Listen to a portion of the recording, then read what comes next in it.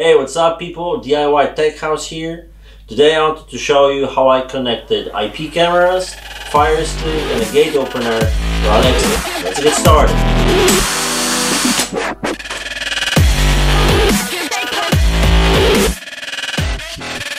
Alexa, open app tinyCam.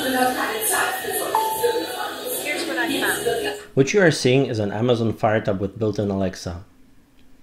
tinyCam is available on Amazon Store and you can use it to hook up all sorts of cameras. So that's kind of a central place where all your IP cameras might be displayed on screen for live preview.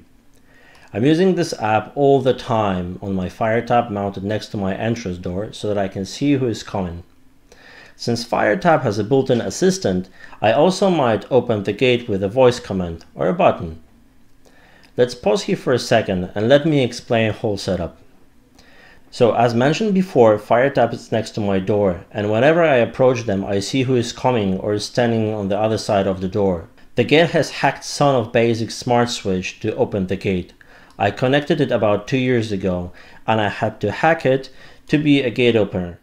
So Sonoff basic is put in this box, which I'm not going to open, but there are plenty of tutorials how to hack the Sonoff basic to just connect the cables instead of sending electricity. Alexa, open the gate.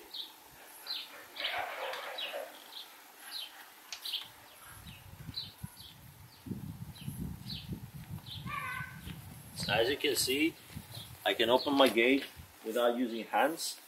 Just pretty cool. But the tricky part is a phone in my pocket. Check it out. Gate opener is about 50 to 60 meters from the router, so I had to use a directional antenna to strengthen the Wi-Fi signal.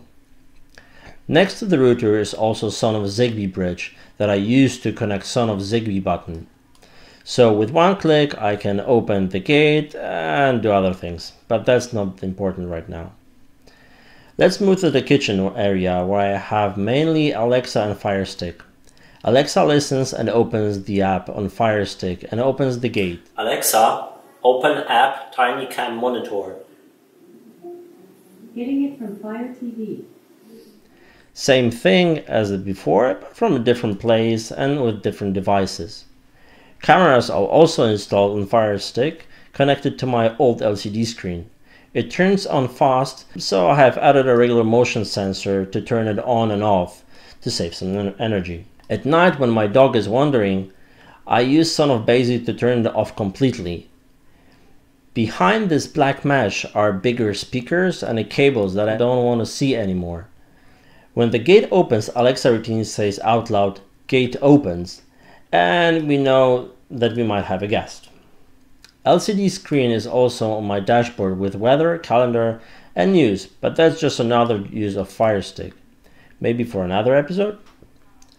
I have set up a routine open the gate. As a normal case I would have to say turn on the gate, and that wouldn't make any sense. Don't forget that Alexa is also installed on my phone, so with just a swipe and a comment I can open my gate. I don't have to use a regular 433 MHz remote control anymore. All you have to do is swipe from the corner and say open the gate. Open the gate.